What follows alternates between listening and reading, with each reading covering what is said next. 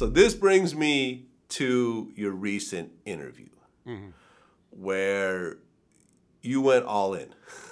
Yeah, well, it felt all in because it was the first wave, but there's more. But yeah, There's more. It was Okay. all in.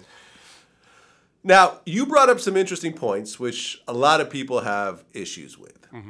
The first point is that Kaepernick is a mixed kid that grew up in a white adopted family and does not understand the struggle of a typical black male. So go ahead and expand on that. Yeah, one, saying someone is mixed race is matter of fact. If you take it as a negative connotation or a positive connotation, that's on you.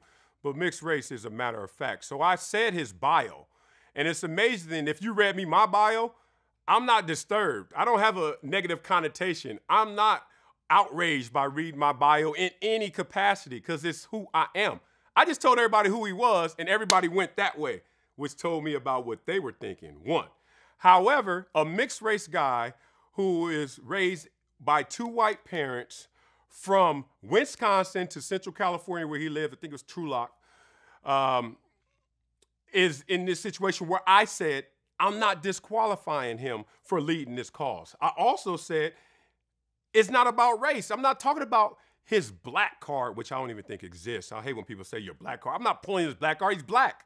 I never even talked about him being black or not. He's black. I also didn't talk about his complexion, which a lot of people are talking about. Mixed race, light skin. Y'all don't know any dark mixed race people?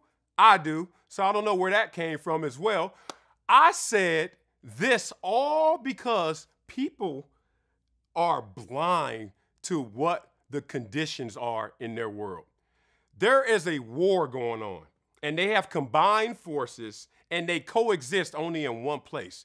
And the war is race and class. And now I'm going to take you back to what I studied growing up. I'm a sociology major, psychology minor, all in on this. And it's amazing that people keep thinking that I'm talking about his black card. I'm talking about the condition card. And you know where they combine race and class in this world? The lowest rung of race as deemed by society and the lowest rung of class deemed by society in the hood, in the ghetto, the lowest rung. Now, lowest rung comes from the one drop rule. What is the one drop rule, smart people out there? Do you know that there was a time that black people weren't allowed to pick exactly who they were in terms of ethnicity? They were actually told and couldn't fight back. Started in slavery, started in the South, Jim Crow era, reinforced this. And it was a racial discrimination. And lowest rung means, hey, you're half white and half black. But guess what we're going to do? Deem you to the subordinate group, the lower group. And that was a mechanism that slave owners used so they didn't have to be accountable and responsible for the kids that were mixed because the kids were deemed black. Y'all ain't even peeping this, but y'all talking about black cars still. So damn young in their minds. So anyway, I bring up the conditions because that's what the cause is about. The cause is about systemic oppression. It's about police brutality. It's about racial discrimination. And there are levels to this, y'all. See, I am a person that started from the bottom, now I'm here, and have gained the perspective of dealing with the visible weight of race, but the invisible weights of class. And in class, there are indicators now that says that class is the greatest, most potent indicator of your success in life, well beyond race now. Why is that? Because this world already told us what it's about. This country certainly did. It's capitalist. They said it's about money. So y'all don't believe me? Fine, do your own research, but let me give it to you in a nutshell. When I check Colin Kaepernick on his qualifications, I'm checking him because his lane is being measured by this cause, which is talking about the weight of this world. The world, when you're black, when you're poor, and when you're in the hood, is the heaviest by the system and by perception. Now, you will never escape being black in this world. Duh, it's your complexion, it's who you are. So the war on racism that all these race baiters keep going on and getting clicks and retweets and likes about just is disturbing to me because they're leading my people in the wrong direction, saying, hey, this is a war we can never win because we're always going to be black, but try and fight it. So all they do is sensationalize race. And not a damn one of them, it seems like, is talking about class.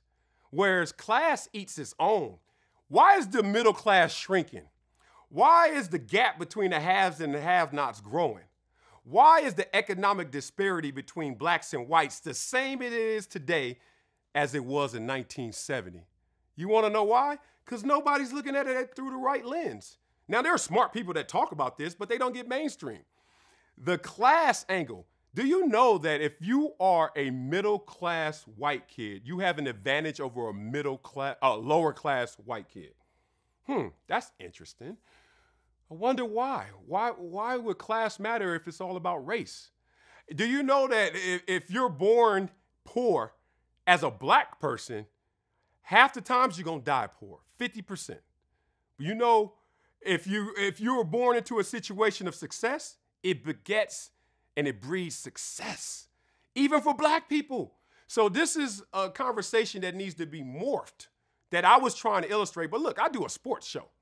Like, I can't go this hard and heavy on it, but I'm going to give you some of the key guidelines to start to understand that this is deeper than just your color. Because we have this myopic view that the only issues plaguing us is police brutality in our encounters. It's really myopic. It's really saddening that people are not talking about the invisible chains. Because when you are really feeling the full weight of this systemic oppression, guess what you feel? Your life expectancy is reduced.